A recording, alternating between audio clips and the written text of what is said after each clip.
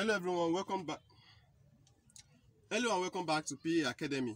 So this is example one on that video series, mesh analysis. So in the previous part, it was more like an introduction into mesh analysis, where I talked about what mesh analysis is all about and how to go about to solving them. So now this example, we are going to be using real numbers. You can see we have a circuit here, unlike the other ones where we are using more like alphabets. So now let's get started. Now before I continue, if you missed the previous part of this video, that's the introduction part of mesh analysis, please check the description of this particular video. You'll find the link to that video. Alright, so right here now we already have this circuit and we are asked to do what? He said find the current in each mesh and the current passing through each resistor in the circuit. So that means in this particular mesh, you have to find the current that is flowing here, and the current in this particular mesh, and the current in each of this resistor. So let's go about it. So like I said, first thing you should do is to identify how many mesh are we having in the circuit. So if you're familiar with what mesh is all about, which I've explained in another separate video, this here is a mesh.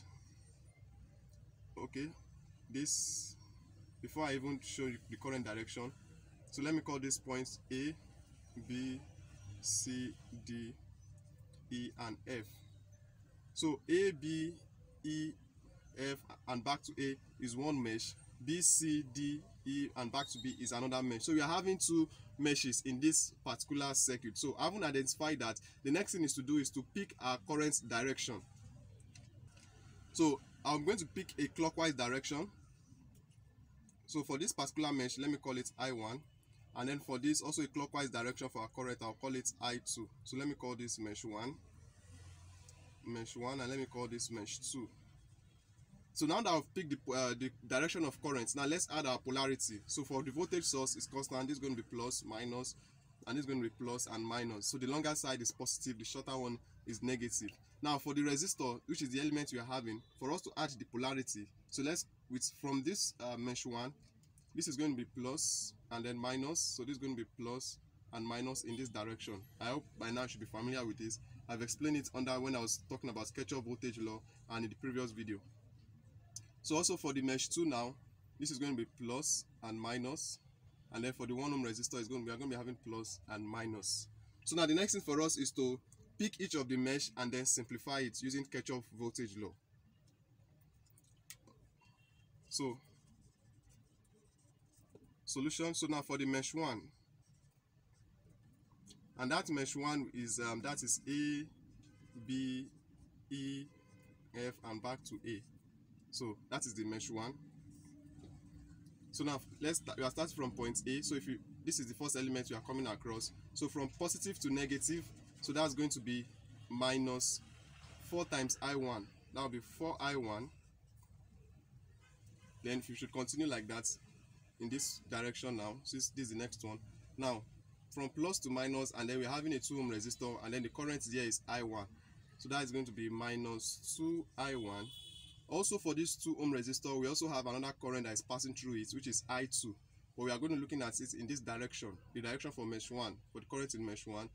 And that's going to be minus to plus. That will be plus 2 because of I2, 2I2.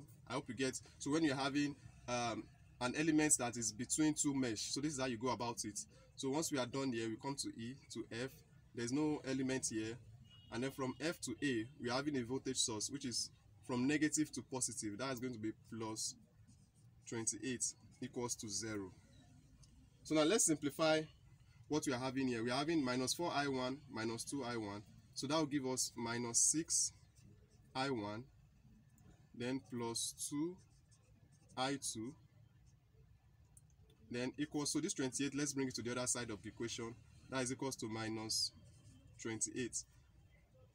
And what we are having here is our equation 1. We take note of that. So now let's go to mesh 2. So for mesh 2, this is mesh 2 now. The parts for mesh 2 is that's B, C, D, E, and back to P. So that's for mesh 2. So now if you are starting from B, straight like this, so from positive to negative, and this is 1 ohm resistor, and then the current there is I2. So that is going to be minus 1 I2, so you can just write it as minus I2. If you have 1 here, you can try to write your 1, but it's still the same thing writing it like this. So from C to D, this is plus and this is minus. So that will be minus 7. Remember, you are not going to multiply the 7 with your I2 because this is a voltage already. It's already in voltage. I hope that is clear. I didn't mention it here, but I've mentioned it in the previous video. This now, we cannot multiply it with I1 because it's already in volts. But all these values, like the one I'm having here, this is, remember V is equals to IR. This is I2, and our R here is 1. So that's why we can multiply them. We can multiply 4 multiplied by I1 here. That's because we are getting the volt, we are calculating the voltage. But since we already have voltage value here, there's no need to multiply it with I. So that's why this one is ordinary 7 volts, but I can just indicate it as 7. So now from D to E, there's nothing here. Now from E to F, so from positive to negative 2 ohm resistor, the current flowing it is I2. That will be minus 2I2. Also, here we also have another current which is I1 flowing through it, plus flowing through it in this direction. But since we are looking at mesh 2, that is from minus to plus. That will be plus 2 because of the current I1 rather, 2I1, and then back to B. So there's no other element, then that will be equals to 0. Alright, so now let's simplify this. So if you have to simplify this, we are having minus I2 and minus 2I2. That will be minus 3I2 plus 2I1 equals to. So if this 7 comes to the other side of the equals to, we are going to be having equals to 7. And what we are having right there is our equation 2. So now if we solve equation 1 and equation 2 simultaneously, so solving equation 1 and equation 2 simultaneously, we are going to be having our I1 will give us. Alright, so now that we've gotten the current that is flowing through each mesh 1 as mesh 2, we've gotten to be I1 is 5 amperes. That's the mesh 1. Current flowing through this mesh is 5 amperes, and current flowing through this mesh 2 is 1 ampere. So now let's go ahead and calculate the current that is flowing through each of these resistors.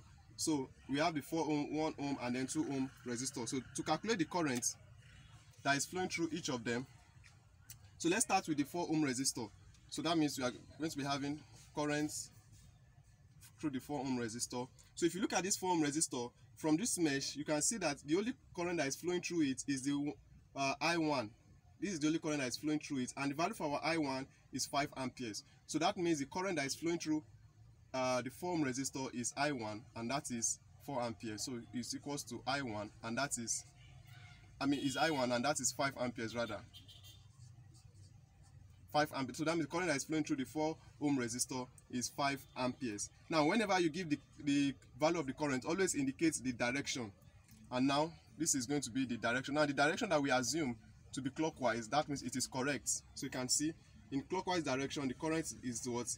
Is 5 amperes. The reason why it's correct is that we are getting a positive value for the value of the current that is flowing through the 4 ohm resistor. When we get to the next example or subsequent examples, you understand what I'm saying. So now let's look at the current that is flowing through the 1 ohm resistor. The current that is flowing through the 1 ohm resistor. Also, if you look at it here, the only current that is flowing through the 1 ohm resistor is I2. And we've gotten our I2 to be 1 amperes. So the current flowing through the 1 ohm resistor is I2, and that is what? 1 amperes. That is 1 amperes. So also the direction that we've taken in this direction like this. So that means the direction that we assume is correct because we are having the value of our current to be positive. So that means it's correct. That means the current is actually flowing in a clockwise direction. Alright, so now let's look at for the third one, which is the current that is flowing through the 2 ohm resistor. Now if you look at this 2 ohm resistor, there are two currents that is flowing through it. We have I1 flowing through it and we have I2 flowing through it. Now in the part 1 of this video, I said when a resistor, an element is sharing, is between two mesh, or maybe we have more than one current flowing through a particular element. For you to get the exact current that is flowing through that element is two things. We can either have it as I1 minus I2 or I2 minus I1. Now what will determine if it is going to be this or this is you consider which of the value is higher. If I1 is higher than I2, you use this to get it. If I2 is higher than I1, then you are going to apply this. So now let's look at this closely. So from the value of I1 and I2, we have seen that I1 is higher than I2. So that means we are going to be applying this. So you are going to be applying I1 minus I2. And in doing that, we are going to be having 5 amperes minus 1 amperes, and that will give us 4 amperes. So that means the current that is flowing through this 2 ohm resistor is what? Is 4 amperes. Now for us to determine the direction now, the direction is going to be the one that is coming first, which is one that is more higher. So that means if you look at it, 1 ohm, so when it gets here, it is coming down like this. So that means the direction for this is going to be like this. It's going to be facing downward. So always indicate the direction whenever you are giving the values of the current that is flowing through each of these elements. Alright, so that is it for this video under mesh analysis. I hope you find value in it. If you do, please give this video a thumbs up, and if you are yet to subscribe, please subscribe. So in the next part of this video, which is example 2, we are going to be looking at another example. Remember I said we are going to be looking like 5 different examples, and I believe at the end of those 5 examples you'll be good to go with mesh analysis. So if you also want to have more idea about how to about what Kirchhoff voltage law is all about, I've done a separate video about it. If you have not watched it, I'll leave a link to it in the description of this particular video. And also if you want to know what the difference between a mesh, a loop, node, branches, because I'll be using some of these terms as we progress under mesh analysis and other kind of analysis. So if you want to know more about and the difference between those terms, I've done a video about it. Check the description of this video, you'll find a link to that particular video. Alright, so thank you very much, and I'll see you all in example 2.